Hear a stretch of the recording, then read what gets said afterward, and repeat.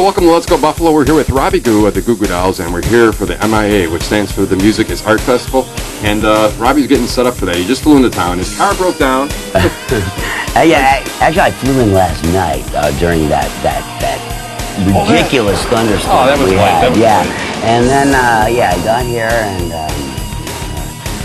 worked. I rehearsed with a band full of 14-year-olds, which I'm playing with Sunday night.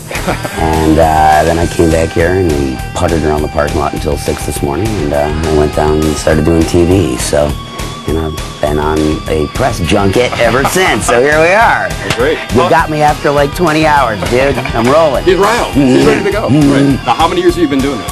I have been doing this festival now for 3 years. This is the third year.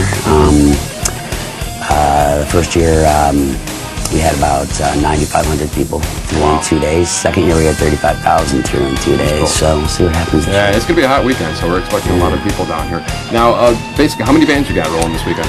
There's 40 bands a day on the main 2 stages. 40 bands? How often are they going to be playing? How long is each band going to be playing? Bands do 3 songs each. Really? Yeah, they back and forth between the 2 stages. And that goes for from 10 until 10. We also have an impromptu area that you can just show up and you can play your dog if you like. You can play anything you like. You can play harmonica, you can bring a plunger if you play that, whatever you like, and you can just come in. You can just come in and sign up.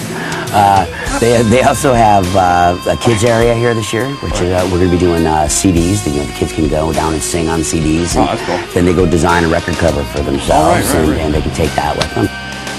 Okay, now everybody appreciates the Goo Goo Dolls are from Buffalo and the tremendous effort that you had to put in to get where you are today. Can you tell us a bit about the history and what's your favorite moments of the past?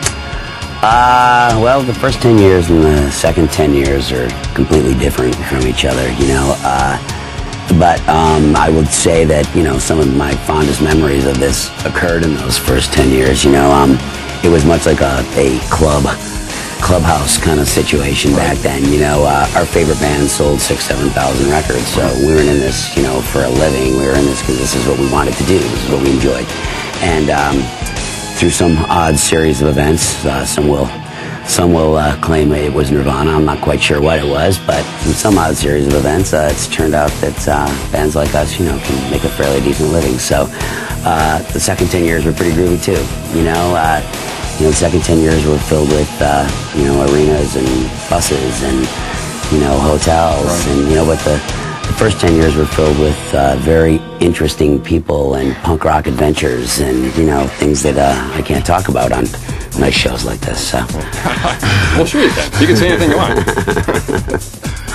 But anyway, I would say that A Boy Named Goo is what broke out for you guys? Yeah, absolutely. Yeah, that was the time. And, a little bit disheartening, as we were talking about earlier.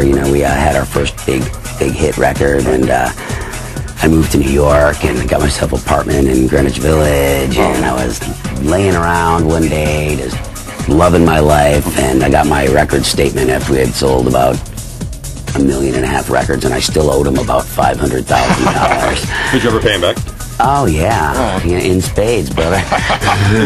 In spades. No, but luckily, lightning struck twice for us. And we're back here and fairly lucky, I think, after going on 20 years now to still have a career. It's pretty groovy. Sure. Hey, we'll see you in this weekend, up on stage? Absolutely. We have, as we were saying, 80 bands here, and 78 of them are from Buffalo, from the western New York area. And, I think the thing that's the most striking to me, at being, I live here part-time.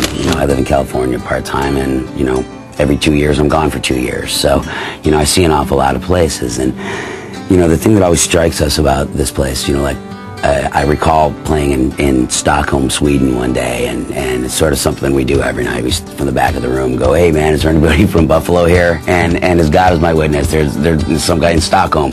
"Yeah, from North Tonawanda." He's like in the back yelling and screaming, and we're like, "Oh, of course you are," But my point is that that this is a city that you got to work your nuts off to make something work, man. If you want it to work, you got to work, man. And there's creative people here. There's incredibly motivated people here. But they all go somewhere else. Yeah. And situations like this like what I'm trying to achieve here is I think a pretty decent model to show how you can take all these elements that are by themselves pretty cool and put them together and make something that's just unbelievably cool, you know, by combining all the talents and by combining all the desires and wants that the people in this town want, you know. If you bring all those things together, it's not that difficult of a fight anymore, you know, because you got an army with you. You were outside. Yep. You think I do this thing by myself? Come on, man. You know, I was amazed at the that's an army, man, you know, because they believe in this and they love this idea, you know. And like I said, those are why everywhere we go, there's another successful person from Buffalo that's not here anymore, you know. So we just got to make something happen. And as I said, I think this is a pretty decent model of cooperation, you know. Well, for right now, we're staying here. Like, we're trying to make something happen. You're all right. All right, Robby, thanks for joining us today. Absolutely. Let's go, Buffalo.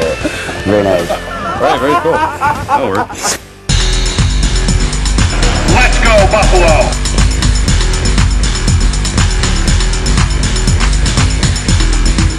Let's go, Buffalo.